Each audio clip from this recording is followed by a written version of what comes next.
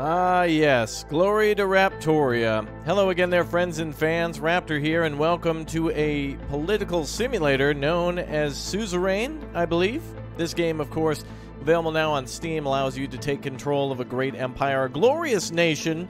Glory to Raptoria down below in that comment section. If you've ever wanted to write the backstory of a leader and then eventually be elected or a coup to take control of a nation, then this is the game for you, where you'll then have to possibly invade other nations, go to war, and or deal with economic issues, political issues, legal issues inside your own country. This will be quite an interesting one. So anyway, without further ado, go ahead and smash that like button, and of course subscribe if you're new here. This is going to be definitely an interesting game and will require a lot of reading. So sit back, enjoy, and allow me to take you on a ride. Let's begin.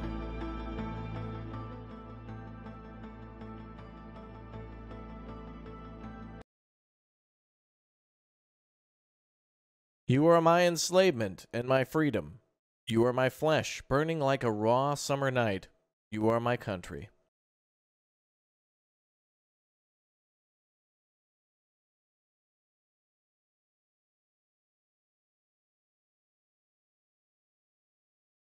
(1908) Kingdom of Swordland.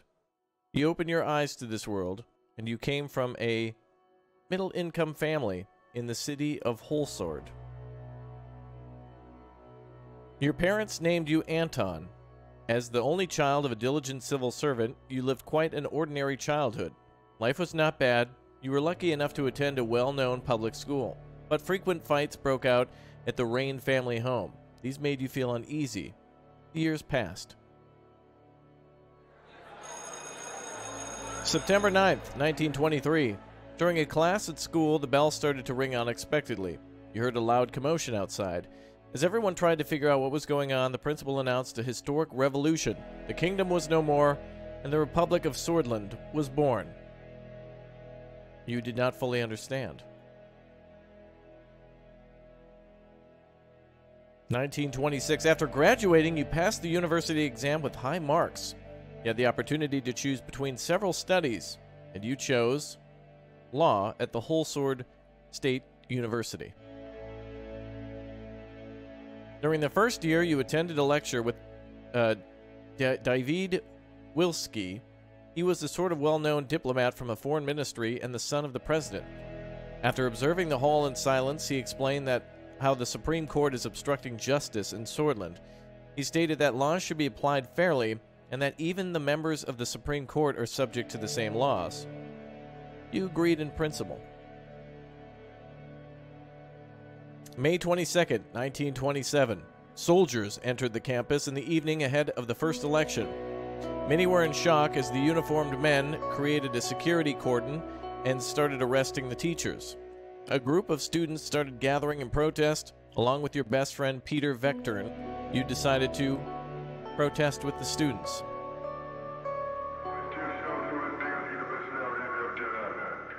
One of the officers made a loud announcement that echoed through the campus. General Lutheran declared martial law in order to restore the administration. Please stand back and disperse to your rooms. You joined the students, slowly marched towards the large group of soldiers. Suddenly, the soldiers charged.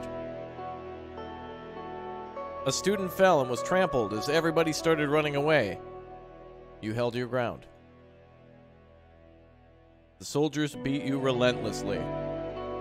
It was a gloomy year. October 10th, 1927. The arrested teachers were replaced by those promoted to conformism to the state. Holsword turned a blind eye to the things that were happening. You didn't want to stay idle and decided to join a human rights group. The group heavily protested against the deteriorating human rights situation in Swordland. You contributed through discussions on how to protect and expand freedoms. In one of the meetings, Peter introduced you to one of his friends, Monica, who was a volunteer at the Swordish League of Women. You were immediately attracted to her diligence. The politically charged environment led you to stay away from any political organization. June 2nd, 1928. The radio relayed that the communist General Ricard surrounded Lutheran and his troops, demanding their surrender. They refused, and heavy fighting broke out across the country. You couldn't believe it. The army was fighting amongst themselves. Swordland plunged into chaos. The clashes escalated into a full-blown civil war. The horrors made you isolate yourself for a while. Monica helped you cope, and love grew between the two of you. However, it will be a difficult time for love. The chaos must end. 1929, Republic of Swordland. The charismatic colonel, Queen Sol, demonstrated a sudden coup and brought to an end the chaos. He wrote a new constitution and restored stability. The people saw him as a savior. He formed the United Swordland Party and ran as a presidential candidate in the first ever elections. You voted for the United Swordland Party. June 1929. The United Swordland Party won the election by a large majority. After graduation, you kept seeing Monica and noticed her interest to marry. However, a letter arrived from the military calling you to fulfill your compulsory service. It was time to serve your national duty. February 30th, Berga region. A devastating civil war broke out in the neighboring country, Wehelen. The distinguished mayor, Iosif Lenka, ordered you to lead your squad on a border patrol mission. It was very cold, winter night, when you began marching out of the Gumren outpost. You could see your breath. After several hours of marching through the snowy hills, distant noises were heard. Visibility was too low to confirm the source, and the squad crawled forward in formation and found a spot to observe. A group of refugees had made it beyond the border fence. You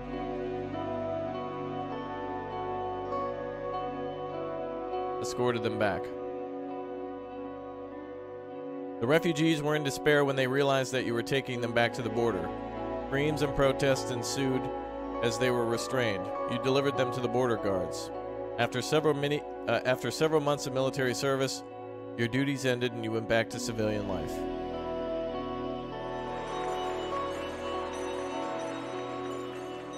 In 1931, you and Monica decided to share your lives together. After receiving the blessing of her parents, a ceremony was held in Holslord. During the same year, you were offered a high-paying job at the governing United Swordland Party. It was important to start your career on a good foot, so you accepted it.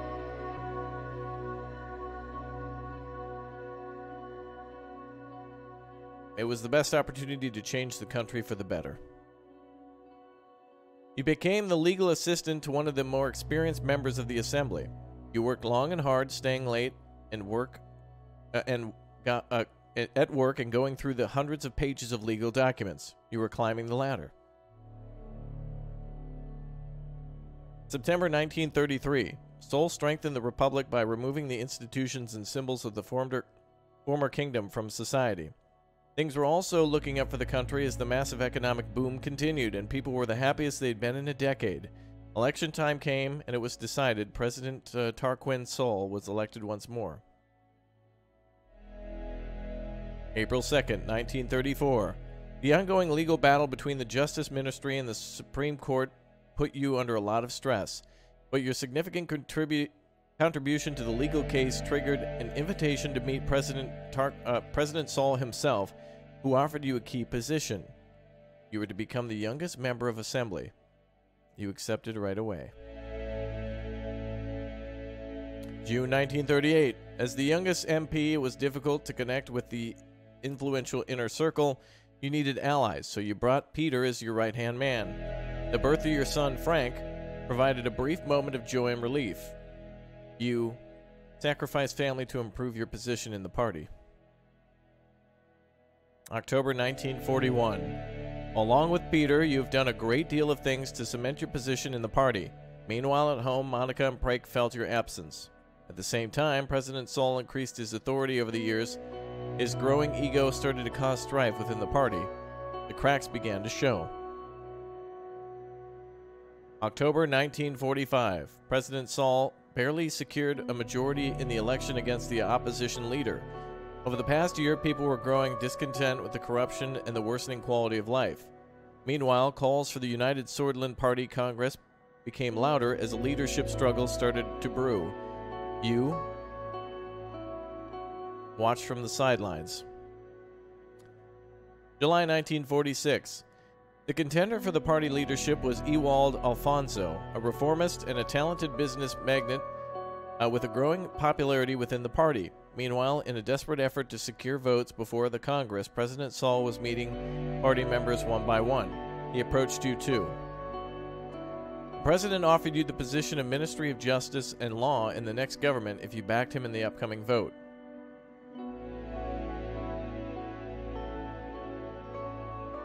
I rejected. August 1946. The party congress was nothing short of impressive. The banners of United Swordland were decorating every possible spot. Thousands of influential party figures, lobbyists, and benefactors gathered for this turning point. The voting for the party leadership began. You voted for Ewald Alfonso.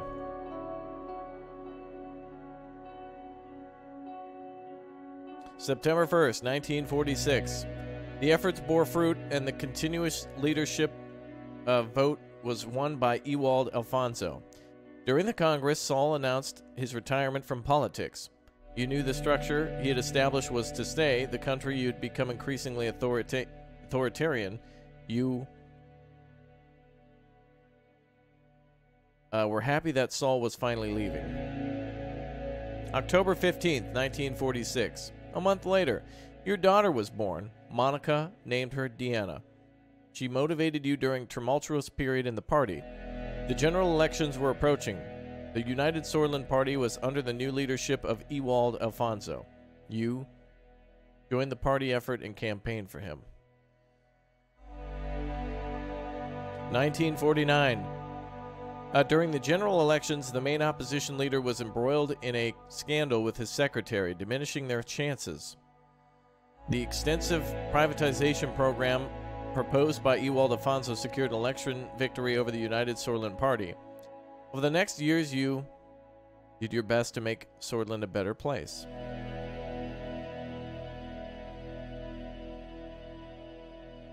(1951). The presidency of Ewald Alfonso saw many bold reforms, but was followed by a serious economic recession. The other parties announced their bids for the 1953 election, but the unfair system hampered all opposition efforts to win. You were worried about the economic recession. Together with Peter, your presence in the USP grew, and you became the new face of the new wing of the party. You effectively took over the leadership as President Alfonso lost control of the country. The moment to make a move had come. You advised Alfonso to step down.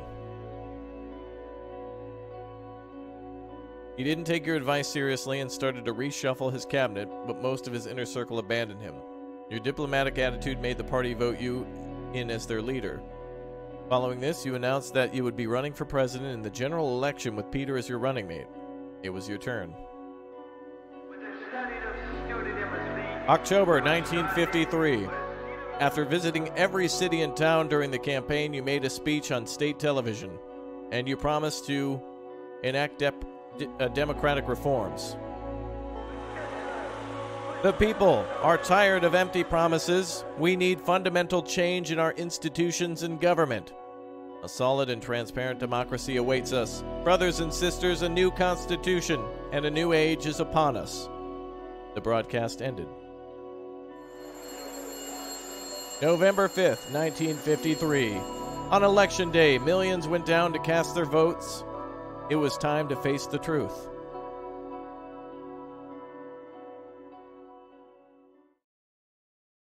Chapter 1.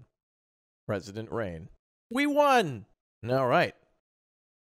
Well, thanks for sticking with me. Now, this will definitely not be everybody's type of game, but I've played a few like these, and they're quite you get invested in them as you create a character through your decisions. Election promises. As Anton Rain, you have made many promises to the people of Swordland in order to gain their votes. They must be considered very carefully. Economy. Swordland's economy has been based on the Plan Doctrine since its formation until the former president Ewald Alfonso enacted free market reforms. Now the country finds itself between two economic systems. Let's continue to promote that free market. Diplomacy. The intensifying global rivalry between capitalists Arcasia in the west and the Communist United Cantana in the east is opening new diplomatic possibilities. Swordland could take steps to align itself closer to one. Well, if we're going to promote a new free market, we should support or be supported by those who agree with us or do the same, who could advise us.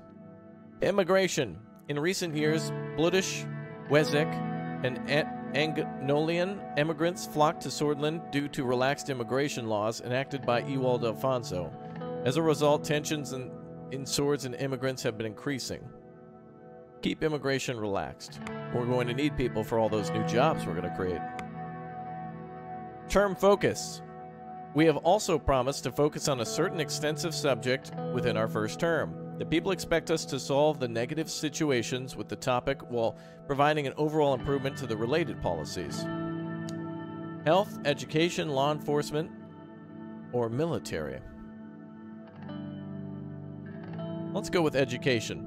If we're going to do health, we should first prepare schools for doctors, then focus on health, which then hopefully will require less people to commit crimes and less police, because they'll be too busy being rich as doctors. Your promises will be remembered, and they will have consequences. Are you sure about your decision? Yes. 2 weeks have passed since we won the election, and now I was about to be sworn as the 4th president of Swordland. Thousands were watching as the inauguration ceremony and cheering my name, Anton Rain. The die was cast. In the distance, the Maroon Palace stood on top of... Oh, we can actually read about it. Cool. The Maroon Palace stood on top of the famous Hill of Pride. Oh, wow. That's cool. I had no way of knowing what future awaited for me there. I looked at my family and my son Frank and Deanna were next to Monica, my wife. Her eyes were glimmering with pride.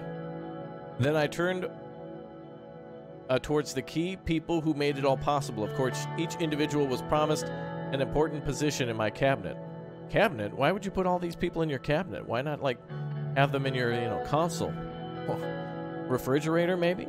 As my thoughts slowly faded away, the reality of the situation dawned on me. Orso Hawker, the Justice of the Supreme Court, was waiting for me. The time for the oath has come. It has indeed. Please repeat after me. I do solemnly swear that I will respectfully execute the office of the President of Swordland, and to the best of my ability preserve, protect, and defend the people and Constitution of the Republic of Swordland. You may now deliver your inauguration speech, Mr. President. It is an honor. Dear citizens of Swordland. The crowd looked very eager to listen to me. The idea of unity. For many generations, this country and its long history have kept us tied to an idea. The idea of unity, and our people's right for a free and prosperous life. If we stand together, we shall prevail. In the past, there have been times of survival, times of conflict and economic hardship too, but whenever we stood together, we prevailed. The future awaits us. It's time to turn our faces to the west. Change now, not in the next decade or years. Today. Hundreds of thousands cheered and they were shouting my name in unison. I felt the responsibility, the power, and the burden all at the same time. Enjoy the moment. Taking a deep breath in, I enjoyed the moment. I took a long look at the people of Swordland to burn this moment into my memory. One of the presidential guards came by to notify me that it was time to leave. I made my way to the leading car of the motorcade. The presidential state car was a jet black Catalia with the flags of Swordland above the front headlights. Next to it, a man was holding the door. Sergei Wolkner. Hello, Mr. President. Still under the effect of the speech I made, hearing my new title made me smile. If you allow me to introduce myself, I am Sergei, your new driver. Nice to meet you, Sergei. It's an honor. He respectfully bowed his head before opening the car door and gesturing inside. I entered the car. We'll be heading towards the palace. The motorcade began to move. On the way, Sergei proceeded to explain his duties as a driver. As minutes passed by, I found myself lost in thoughts again, barely paying any attention to what he was saying, and suddenly made a gesture towards the now closer palace. Isn't it a beauty? The Maroon Palace. He was right. Sunlight glinted off the palace's many maroon-colored domes. It was so bright that I had to look away. Every time I look at it, I am reminded of my duty to this nation. So do I, Sergei. It is the beating heart of this nation, after all. Well said, Mr. President. The car drove past the majestic gates, continued uphill to the entrance, and stopped in front of the doors. Sergei got out of the car and opened the door for me. Have a great day, Mr. President.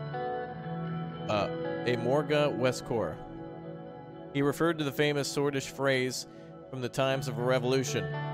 Amorga Westcor, Vectorin Sisda, which means morning will come, victory is close. See you soon. I made my way upstairs through the extravagant corridors of the palace. Marble and engraved wooden finishes decorated the interior. My footsteps echoed in the colossal halls. The guards bowed their heads in respect as I opened the massive doors to my new office. We're here, baby. We made it. Woo! All right. Chapter 1. All right, that's us in the lower left corner. Let's look around a little bit. So this is our nation here. And there's all these nations around us. So we have Lauren, Bruni, Lesbia, Bergia, Gelsland, Nargis, and let's see what's in the north. Angeland, and then a huge area up here. This must be like the Soviet Union. Rumberg, Angolia, and then Valgelsland. Interesting. So these must be the capitals of all the other nations. Oh, there's their flags, too. Congratulations from President Alvarez. Congratulations from President Smolak. So they have presidents here. These might actually be in our control, too. I'm not exactly sure. Oh, these must be different districts within our kingdom, perhaps. Maybe. I'm not sure exactly. Or these might be nations that we could eventually take over. If there's cities here, we might be able to interact with them eventually. Possibly launch military invasions. Rumberg. They don't say anything to us. Congratulations from the Prime Minister Van Houten. Congratulations from Chancellor Hegel. Interesting. You can even see the logos of some of these nations. This one seems to be some flowers. This one is an anchor. This one is a ship. Interesting. That one being a cross. Okay. Lots to read, of course. If you'd like to read that, go ahead and pause at any time. There seems to be documents around too, but they're in a different language. So this game is really like, you know, Hearts of Iron, except you're a leader where everything is about really reading through things and feeling the situation rather than just pointing and making a decision. So if you really want to play a fictional political game, this is definitely it. Country overview. So you can see all of our policies now. Limited women's rights. There's a huge backlog in the court system. There's economics issues. Military, welfare, order, and diplomacy. We have to work to resolve a lot of these issues. Here's our cabinet, I believe. Vice President, Chief Strategist, Minister of Security of Defense, all sorts of different people, Minister of Law,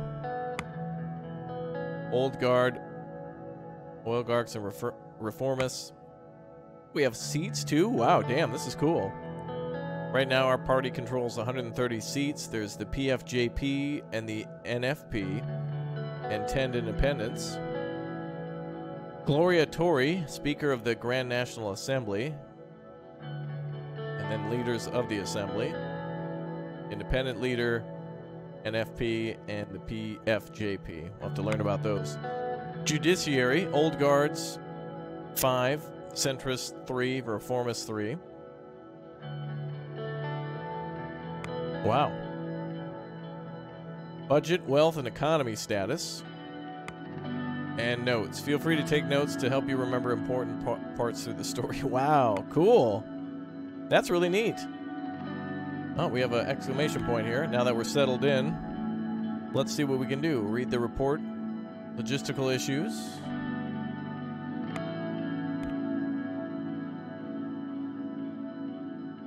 Military General Staff, I believe. Ah, here we have something of the briefing of the political situation. Peter arrived a couple of minutes early and sat across from me. He was struggling to hold back his smile. We did it, Anton. We won. Finally, all those years with our noses to the grindstone paid off. Peter's eyes sparkled. The strain of the past months had put a damper on his usual rakish charm. But today he was looking and acting more like his old self. He loosened his tie and undid the top 2 buttons of his shirt. Whoa, bro. Whoa, I'm married, bro. Enjoying these new secretary I picked out for you. I thought she'd appreciate the gorgeous set of talents. It's a shame the rest of your staff aren't as easy on the eyes. He gestured to the slight paunch that protruded over... Oh, come on, bro. But hey, back in the university, did you ever imagine we would be sitting here in the Maroon Palace? We have to celebrate this great victory. Let's see. We will celebrate at the inauguration ball, just hanging there until the evening. Looking forward to it. Evelyn hopes to congratulate you in person there. Let's see. I'm sure the kids will love to see Uncle Peter for the first time as the vice president. That's great to hear. It's crazy how fast those two have grown up. You're a good father. Peter had a wistful look in his eyes. He and Evelyn had never been able to have kids of their own. During our campaign, the opposition had floated the rumor that he'd fathered illegitimate children during his wilder years, but it had never been substantiated. A door swung open, and Lucien Caldelade, my chief strategist, walked in. He was a compact man with sharp bird-like features. After briefly surveying the room from wall to wall, he sat down and poured a glass of water and opened his briefcase in a series of quick, graceful movements. Gentlemen. A tall case clock in the room struck 3 o'clock. Damn, you're exactly on time. Hello, Peter. Lucien turned towards me, slightly bowed his head. How are you? I am ready and able, sir. Lucien spoke in a soft, lipped tones that immediately drew your attention towards what he had to say. Peter and I waited for him to proceed. We will start the meeting by evaluating the current situation. The majority of Swordish people demand change. They are more concerned about the economy than the Constitution, but they blame the system for their problems. People are losing their trust in democracy. The frustration even causes some to reason with figures like Bernard Circus. It is expected that we will bring the change the last government did not. Franz Richter, a leader of the Reformists, believes that the true change can only be done by transferring some of our powers to the Assembly. It'll move into details of their demand shortly. We need to listen to the people. If we lose powers to the government, we won't be able to execute changes. Let's listen to the people. That's exactly what we campaigned for, a true change for the country to move forward. We will need many allies against the old guards and the government. Mr. Richter managed to influence many members of the Assembly to give their support for drafting a new constitution. Reformist politicians are quickly increasing in number. While the reformist wing inside our party is still a minority, they could have a tripartisan majority in the Assembly, especially if they unite with Friends Richter. Mr. Richter could be a powerful ally in our goal to maintain majority in the Assembly. Yes. He's definitely a key in this. Reformist demands are clear. They want to limit the president's veto powers and ensure that the Supreme Court is independent and taking away their right to vote on constitutional amendments. We need a proper balance of power. We must listen to their demands, otherwise we're no different. I won't allow them to influence me. Let's go with the first one. I will support the reformists. We need a proper balance of power. I agree. It's better not to go against the wind of change that is ranging around the country at this moment. The old guards will do their best to preserve the Constitution. Chief Justice Hawker, as allied judges, have a great influence over the Supreme Court, which will be tough to break. The court also has an abrupt power over the constitutional legislation. Without their approval, we cannot even change it. We need a comprehensive bill to power the structure more fairly. I agree. The old guard won't like this, though. Comprehensive reform that would make the reformists happy would mean maintaining a balance between all branches of the government, which means removing your absolute veto as well. Reformists demand loopholes in the Constitution to be fixed. We cannot underestimate the situation. We will figure it out. Our party still holds 130 out of 250 seats in the Assembly. That is power. However, to reform the Constitution, we must achieve a 2/3 majority in the Grand National Assembly, which is 166 votes, and a simple majority in the Supreme Court that equates to 6 votes. After we've settled our thoughts on how to proceed, we need to talk with our party figures. Our goal must be to get the 150 signature to start the process. Following the green light from the USP, we will reach out to the other party leaders to see if the court, if they will back our draft, and the last step is to convince the justices of the court. The entire process will take a long time, but we must start working to reform a committee to evaluate all possibilities for a constitution as soon as possible. We will write a more let's see. We'll work with the old guard to protect the existing powers. First one. We will write a more democratic constitution with the reformists. That's what we've been preparing internally. People elected us because our promise of the democratic reforms. The key thing here will be strengthening the power of the Assembly, which we already lead with majority. Peter nods in agreement. Yes, the divisions of power need to be rebalanced for a better Swordland. According to the internal draft we made with the reformists, there are 2 changes to the Constitution that are not open for their discussion. First, the Supreme Court will no longer vote on constitutional amendments. Second, the President's absolute veto will be taken away. This can be replaced with a limited veto system fixing the current loopholes. I have no problems with these clauses. Let's work with the reformists. Yes, sir. We will form a committee together with the whole parties, start reaching out to all the stakeholders in the Assembly Court for a new constitution. More information about the request of parties and reform contents will be available later this year. Another important point is that we must be aware about the Lotharberg Group and the oligarchies convene under this group to influence economic policies. Oh, lobbyists. Okay. According to the reports, some members of the National Business Council are in their pockets. They will surely try to bribe us for special economic interests. I won't be bought. It won't happen.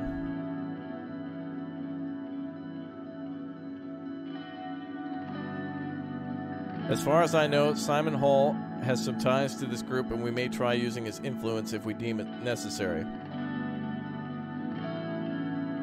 We'll use that to our advantage.